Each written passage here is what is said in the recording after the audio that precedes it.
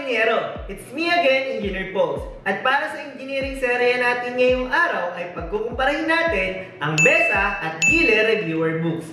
At i-share ko din sa inyo kung ano-anong reviewer books lang sa mga ito ang ginamit ko during my college days, review days for CE licensure examination, and up to now na nagtuturo na ako ng engineering.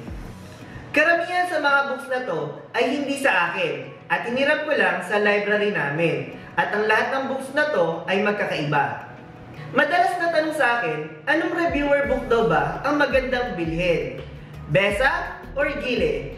Since ito talaga yung common na out sa market. I always answer them na mas maganda if you have both. Like kung meron ka ng book ni BESA, meron ka pang book ni GILLE. Di ba mas maganda yon?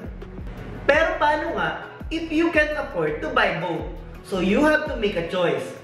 Now let me help you to decide which books is better. Before I begin, I just wanted to tell you that this video is not a paid promotion on any of the party. The first category na pagkukumparahin natin is yung presentation ng content. Yung mga books ni GILLE, yung figures, well presented, even yung font style, font size, and spacing na ginamit sa book is okay. Very readable. Sa aspect na to, mas gusto ko yung book ni GILLE compared kay BESA. Kasi parang unlike niya sa mata at ang daling basahin. Yung kay BESA kasi, yung font style na gamit niya sa book is medyo naka-bold or naka-bold talaga. Then yung font size, medyo maliit. Yung style kasi ng book niya is 2 column per page, which makes it parang ang crowded tignan. Yung pag binuklat mo siya, ang dami mo agad makikitang numbers, parang bigla ka agad aantukin. But the good side of it is, maximize niya yung bawat page ng book. Pero may mga book din naman siya na hindi naka 2 column. Yung next category is yung presentation naman ng question and solution. Yung kay GILLE, madami siyang book na sama-sama muna lahat ng problem, then after that is lahat ng solution. Yun yung nagustuhan ko sa mga books ni GILLE nung nagre-review ako for board examination. Yung mga books ni BESA, problem, then right after is yung solution. May mga books naman si GILLE na ganito yung format, pero parang kay BESA, lahat ng book niya is ganito yung format. Problem, then right after is solution. Kung gagamitin mo yung mga books na to na pang-review sa board exam, mas maganda na hiwala yung problem at yung solution. Para hindi mo basta-basta agad makikita yung solution every time na mag-proceed ka sa next problem. Pero ako ngayon, since ginagamit ko sila as reference sa pagtuturo, mas prepared ko na yung magkasama yung problem at solution para hindi na ako mag-flip sa ibang page para tingnan yung solution. The last criteria na pagkukumparahin natin is yung content naman ng book. I know na isa sa preference nyo sa pagpili ng book ay yung kapal ng book. Ito ang kapal, tapos ito ang nipis. Pero halos same price lang sila.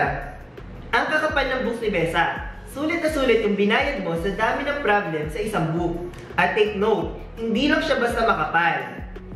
Sobrang maximize pa yung bawat page sa books ni BESA.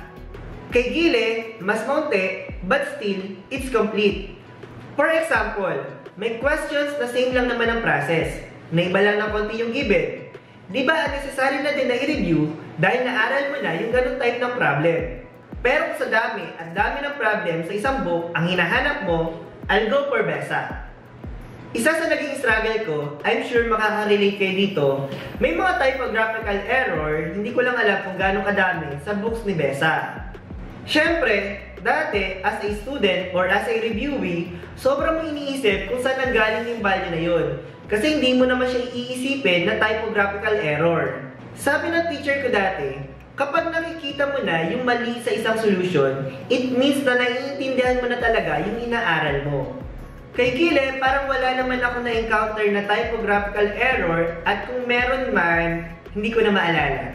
I-share ko naman sa inyo ngayon kung alin lang sa mga books na to ang nagamit ko nung college pa lamang ako, nung nagre-review for CE licensure exam, and up to now na nagtuturo na ako ng engineering. Unahan ko na kayo na hindi ko nabasa lahat ng books na to. Kaya huwag kang mataranta na dapat ganito kadaming books ang basahin mo para lang makasurvive ng college at para pumasa ng board examination. Start tayo nung college. Samahan natin ang konting drama ng buhay ko. Kami kasi, hindi naman marami ang aming pamumuhay. Then dalawa kami magkapatid na sabay pa na nag-aaral ng college. Ang reviewer lang na nabili ko nung college is yung surveying ni Besavilla at yung geotechnical engineering ni Gillesana. Binigay ko yung ganito ko sa dati kong estudyante kasi hindi ko din naman na ine-expect na babalik pa ako ng academe. Madalas, nung college, nanghihiram lang kami sa library ng book or kaya sa library kami tumatambay. Nung nag-review na ako, doon lang ako bumili ng ibang reviewer book. Ang nabili ko lang is yung Mathematics Volume 2, CE Reference Volume 2, at Formula Book ni Gillesana. Meron pang isang formula book sa math by Mandawe and Capote. Yun lang kasi yung available during that time nang bumili ako, but still it's good. Naikwento ko naman na sa vlog ko na pumasok ako ng engineering nang mahina talaga sa math. Ang sabi ng teacher ko ay late bloomer daw ako kasi nag-excel naman ako sa ACADS ko nung higher year. Yun nga lang, pagdating ng review ay naghabol talaga ako sa math. Yung word problem, geometry, calculus, physics, ang daming oras ko sa review ang kinain talaga ng math. Kaya if you're watching this, college pa lang, mag-aral ka na na mabuti.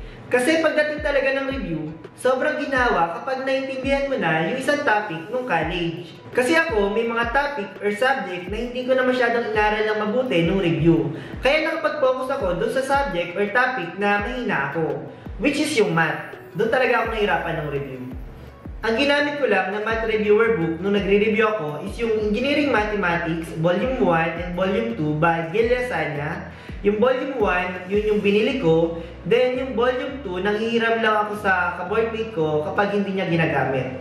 Dalawang beses ko inulit na sagutan yung buong book ng Volume 1 at Volume 2. Wala akong ibang ginamit na math reviewer book ni BESA except this one, yung surveying, na gamit-gamit ko na nung college pa lamang ako. At kapag may quiz at exam kami, ito lang yung inaaral ko. Kaya pagdating ng review for board exam, hindi ko na masyadong binuklat yung book na to. Kasi naaral ko na talaga to nung college. Ito yung ginamit ko nung college hanggang review na. Kasi parang meron yatang dinaturo sa amin na topic dito sa Geotech, yung last part. Sa Fluid Mechanics naman, ito yung ginamit ko na reviewer, Fluid Mechanics and Hydraulics by GILLE. Nanghihiram lang ako sa kasama ko sa bahay ng book niya na to. Kasi kahit madami kang book, di mo din naman magagamit yan ng sabay-sabay kapag nagre-review ka na. Sa design, honestly, wala akong nagamit na book na structural design talaga. Kasi ako yung klase ng anak na kung kaya kong i-survive yung aking pag-aaral, hindi na ako hingi sa nanay ko ng pera. Last book is yung CE Reference Volume 2 by Gillesana. 3 beses ko na naulit sagutan yung buong book na to. Ang content nito is lahat ng passboard from year 2000 to 2010. Kaya siguro ito yung pinagtiyagaan ko na reviewin kasi kumpleto na siya. Merong math, hydro-geo, and design. Kaya hindi ko talaga siya tinatanan hanggat hindi ko naiintindihan yung mga question.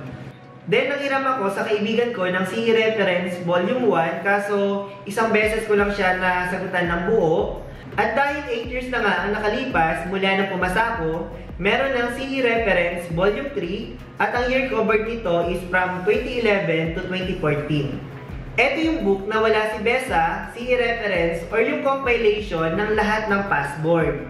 Sobrang ganda practice ng passboard na book, lalo na kung magre-review ka for board exam, kaya kailangan talaga meron kang book ng passboard.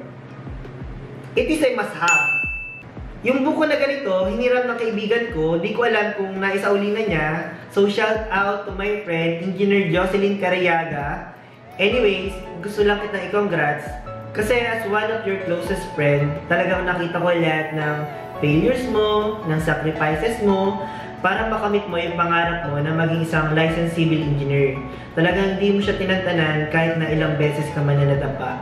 And you really deserve it, my friend. Oh, malaiyakan. Aside from sa mga books na ginamit ko, na sinabi ko, lahat na lang ni-review ko ay nanggaling na sa review center. Alam nyo, kung afford nyo na bumili ng textbooks at reviewer books, go! Kasi malaking tulong yan para sa pag-aaral nyo. At sana, huwag nyo silang hayaan na maging display lang.